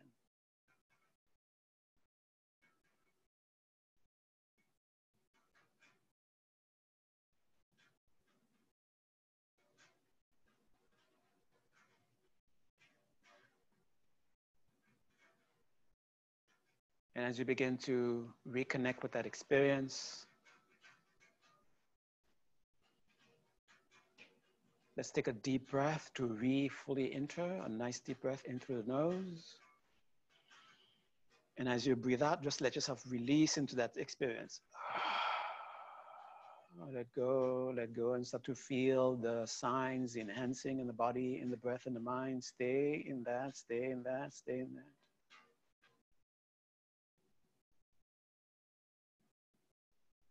And in this meditation, we will answer all questions about where should we direct compassion. So again, have a sense of the community. Whoever may be, feel their presence. Don't get fooled by the appearance of distance. Separation is never real. Connection is the reality.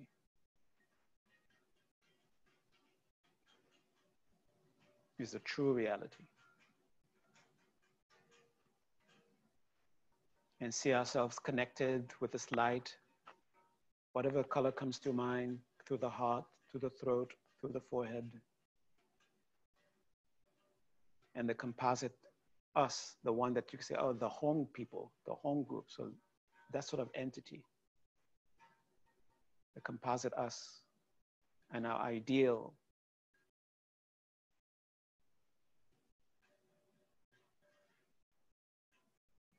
Okay, relax, relax. And have the intention to connect to the power of compassion, to connect to its concerns, and to become an instrument of that power, to become an instrument of that concern and power. Have that, and let that line intention be communicated through the line, to the light connecting you to the central, connecting to all of us.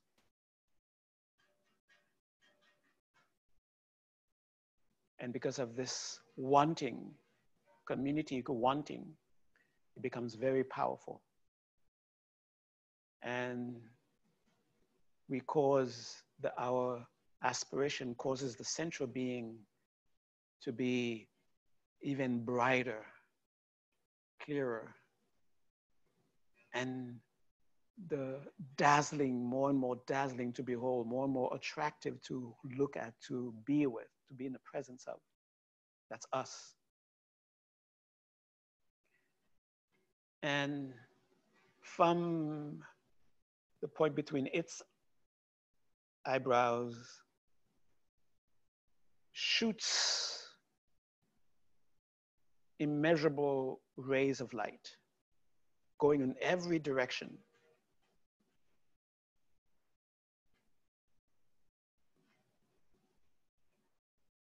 And those rays of light touches other groups like this, composite beings like this, all over the planet, all over the universe. And because of that, because of this network of connection that we made, we are recognizing, we are sensing effortlessly the power of wisdom.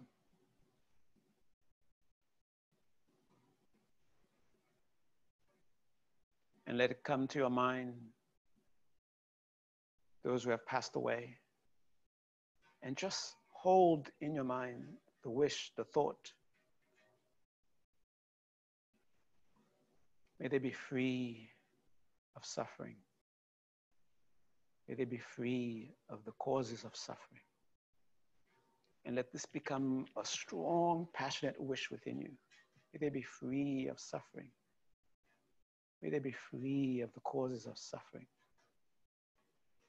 May they be free of suffering. You don't necessarily have to say the words, but feel the intention of the words.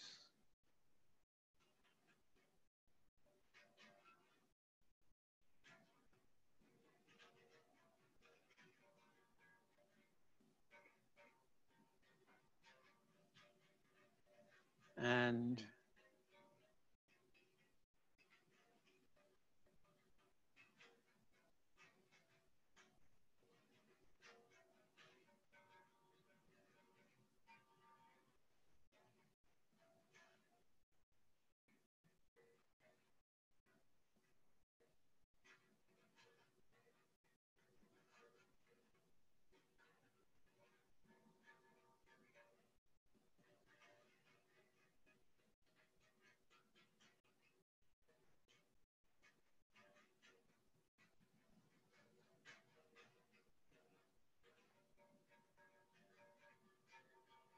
see waves of light,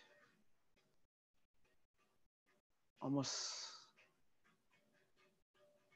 thick like water, radiating from that center, enveloping us. No longer the distinction of separate selves is discernible. It's just one orb of light, carrying with it that wish and that power, not only to have the intention, the wish, but the power to do so.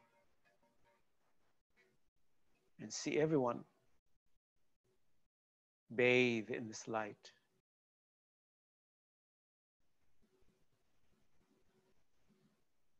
And now, think of the ones that you remember who have passed away, those who are grieving. Hold them in this embrace. Those who are fighting, hold them in this embrace.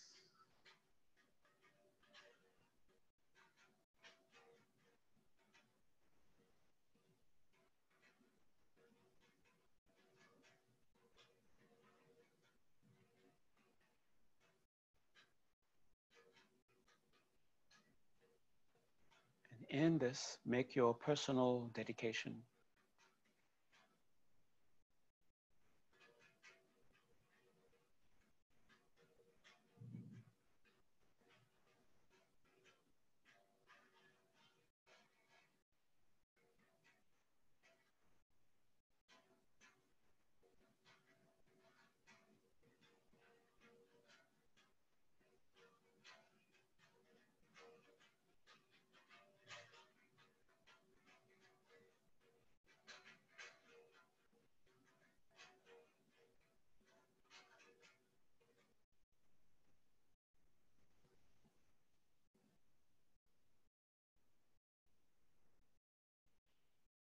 Gyewa di gyewo gun sunam yeshe zozo shin sunam yeshe lechung we gamba kunye to par sho.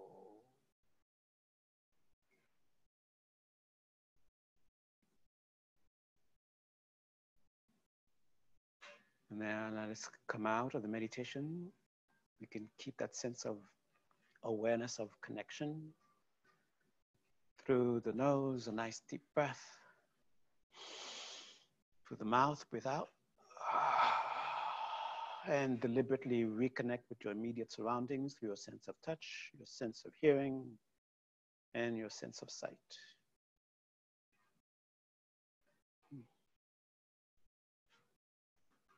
Thank you. Good night, everyone.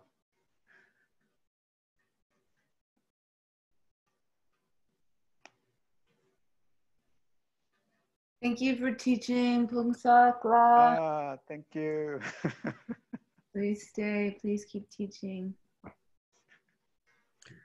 And thank you, Phuntsok. I saw there was a note that got sent in the chat asking if there was a recording of this available. It will be on Phuntsok's Patreon page tomorrow morning. It's patreon.com/Tubten-Phuntsok. I hope I pronounced that correctly. Great. Yeah, feel free to come off mute and say good night. We'll end the meeting in just a moment. Thank you, Phuntsok. I'm so super grateful. Angela from all the way upstate. Oh, nice. Hi. Thank you. Hi. I was actually thinking about you and I was going to reach out and say, could you do a teaching? And then the email came through and I was like, yes. So you created it. I created it. Okay, good. I definitely have to re-listen to it again. It was Dense. a lot to take in. Yeah. Yeah. But thank you. Okay. It's good to see everybody. I hope everybody's well. Sending everyone lots of love. Thank you, Angela. Thank you, Angela. You're welcome. Bye-bye. Bye. Bye.